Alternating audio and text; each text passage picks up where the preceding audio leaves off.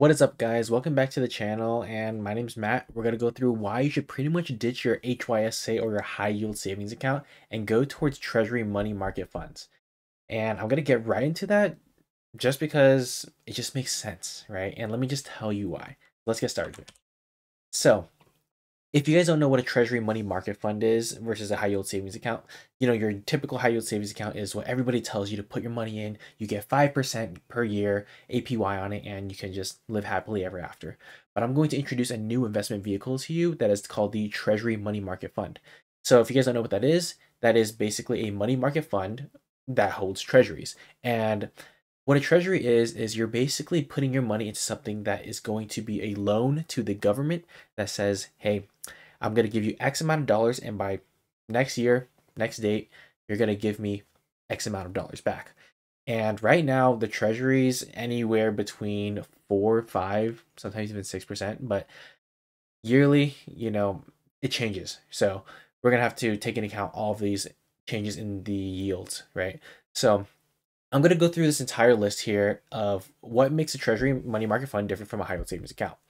Well, starting from the top, we can see that one is a savings account, one is a money market fund. However, one is going to be in treasury securities, which is your bonds, which is your government loans that I said before, versus the primary investments for HYSA is going to be big deposits. So the way that a HYSA is funded is you're going to just put your money in there, and they're going to be lending out your money. They're going to be putting that money into bonds as well. So it's going to be somewhat similar in that aspect. And in terms of interest rates, it's really going to rely on what the yield is at the time for bonds, and as well as for high yield savings account. That is going to be set by the bank on how much they can really offer with all of their products and services that they have and how much money they can make in. So if they want to really promote this high yield savings account, they're going to give you a higher yield. But it's anywhere usually between 4.5 to 5% on average. Same thing for treasury money market funds that I'll get into later as well.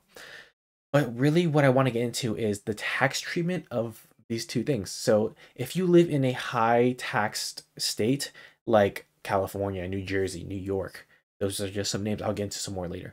But if you live in a high tax state area, you really want to look towards treasury money market funds because it makes so much of a difference when you're investing and saving for a goal. And just get rid of taxes. It's, if you can, why not, right? So I'll get into that later, but we'll go through a couple more of these items. Safety, both are pretty safe. They're both well, the Treasury Money Market Fund is backed by government securities, whereas your HYSA, if you put money into it, you have FDIC insurance up to $250,000. And in terms of liquidity, both are very high. In terms of both, you can take money out, you can put money in the span of a day. So if you really want to take money out, take money in terms of a emergency situation, you definitely could with both of these accounts. So I went into the yield. The yield is going to fluctuate every single time that the Fed adjusts interest rates, and it's going to be pretty competitive. In terms of a minimum investment, a treasury money market fund is typically zero if you know where to look. However, some brokerages do have minimums, and you really want to make sure that you're shopping for something that doesn't have a minimum if you're on a tighter budget. However, in terms of HYSAs, they're usually often pretty low, sometimes $1 or even more, but it really depends as well. If you go for a different high yield savings account, it's going to be different.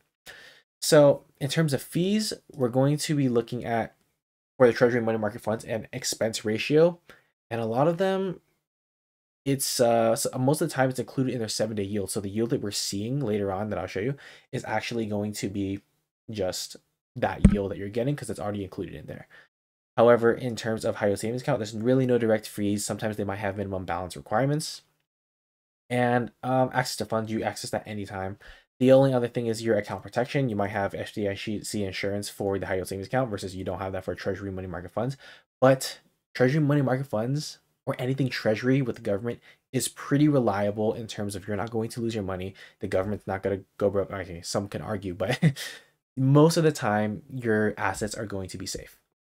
So a treasury money market fund is for usually investors who are seeking a tax advantage or a higher credit quality of a investment vehicle, versus a high yield savings account is going to be for savers seeking guaranteed returns and immediate access to funds.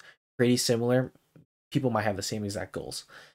Now let's get into the math of everything. I mapped out these state tax rates for every single state out there, and it's really going to depend on your states. If you come from a state that is Alaska, Florida, Nevada, New Hampshire, South Dakota, Tennessee, Texas, Washington, Wyoming, you pretty much don't got to worry about it because you're not getting taxed regardless. So, but that doesn't mean, you might not move to another state later on. However, we got to look at every single state and what that really means for your investment portfolio and your savings goals. So, if you guys haven't seen all these tax rates, they vary. There's some that are very low as 2%, and some that are very high. Not even, yeah, as low as 0.25 sometimes, and they go as high as 13%, I believe, in California. But what I just have here is data from states. I have their tax rates in terms of the little gaps that they have here, and I have the average tax state return or rate here, just because it gives us a better idea of what the average person might fall into. And here are the brackets in terms of what these states hold. And these are the highest tax states here. So specifically, if you come from California, Hawaii, New Jersey, and I'm not gonna go through this list, but a lot of these states, you really want to make sure that you're getting your money's worth and making the most money that you can.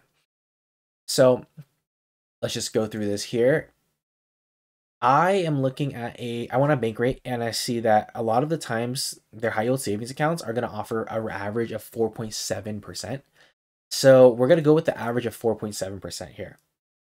And us just going with the average of 4.7% tax rate, if you were to invest $1,000 and you're getting that 5% yield that you would a money market fund or a high yield savings account, then you're going to be getting $50 back. However, you got to take into account the taxes. In a high yield savings account, you're going to get taxed federal, state, and local taxes. Now, if we were to invest in a treasury money market fund, you emit, or I guess you get rid of the state and local taxes. Now that's a game changer, because if you live in these areas, it gets pretty hot here, and you don't want to be paying for that. So if you were to have an average of a state tax rate of 4.7%, you're gonna lose about $2.35 for every $1,000 that you put in that you could be getting. So after a year, of getting 5%, your $1,000 turns to $1,048. Versus if you were to put it in a treasury money market fund, it goes to $1,050. This is all before federal taxes, of course. We're going to do the math before federal taxes, because the only thing that we can really calculate is state.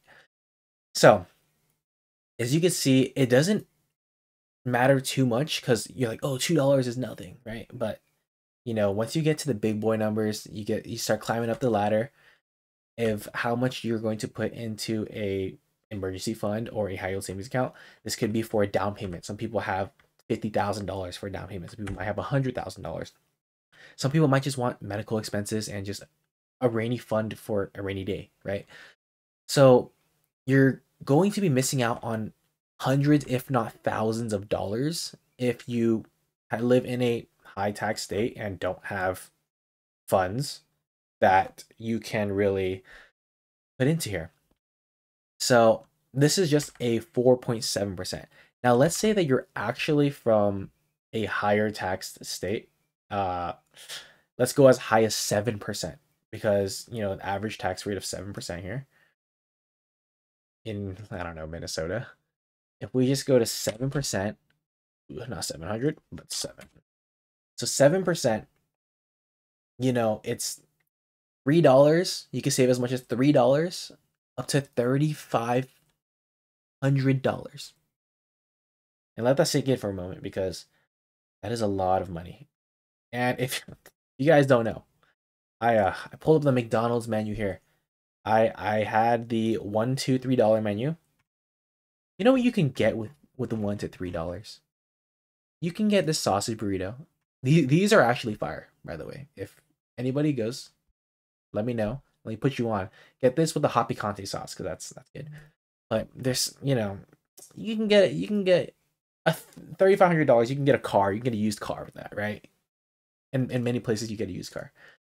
But I'm really trying to hackle and bang down the notch on here's how much you're able to save if you just get rid of state taxes and local taxes.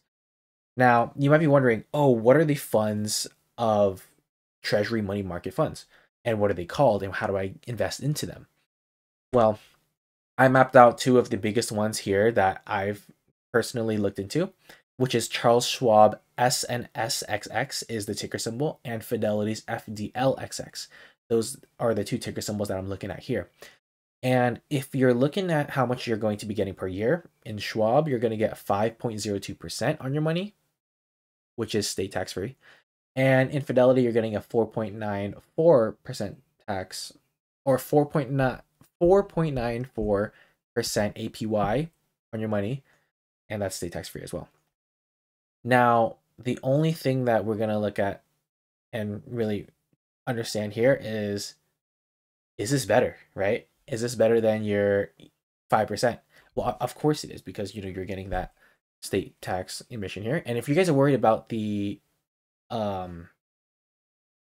expense ratio, that's also included into this 4.9% or 5% here. So that's included. But so these are actually no minimum to invest or no minimum to put into here. However, if you go into this Vanguard that I pulled up here, Vanguard FUSXX Treasury Money Market Fund, you're going to see that there's actually a minimum of $3,000. However, this does get you the best yield out of all of them at 5.28. So if you guys have more to invest and have $3,000 and you have a fund for a car, someone's tuition or whatever, you can use this because you're going to be having more than $3,000, and that's going to get you the highest APY. And we really want to search out the best vehicles, and I believe this might be one of the best vehicles that I found. However, not everybody has $3,000 to invest, so Charles Schwab, Fidelity. You got one brokerage or the other, maybe choose one of them, right? And that's really much it, right? And it comes down to these little choices that you're going to be making every single day that are going to compound your money, right? I would be so much happier if I had $3.50 in my pocket if I didn't, right? Just because I pressed a couple buttons and I was able to get there.